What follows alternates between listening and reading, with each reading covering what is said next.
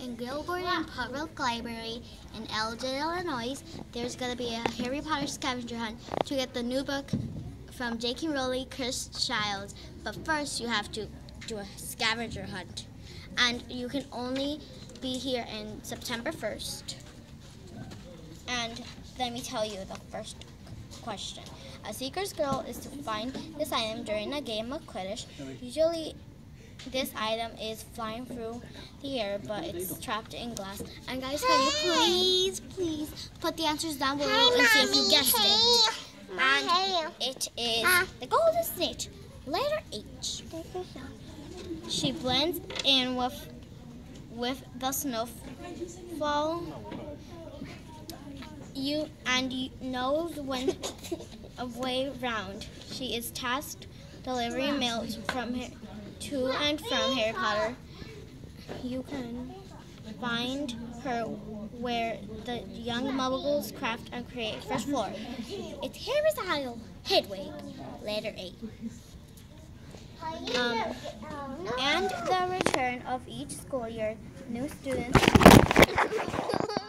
At the return of each school year, new students rely on this item to place them in the house they belong. You can find the books where are returned, and it is the sorting hat, letter T. Okay, during winter games of Quidditch, it can be difficult to find a way to both represent your team and stay warm. This item can help you both. A special library friend is wearing this item near the entrance, first floor. It's the Gryffindor scarf, letter C. Okay, this item is owned for Hermione and manufactured of Garrick Ollivander. No wizard or witch would be complete without this. Find this item where you go to ask questions. Second floor, it's Hermione's wand, letter P. And that's it. So, can you show me the paper? Okay. Show the paper and explain that. Okay, that's the Harry Potter scavenger hunt at the Gailboard Library.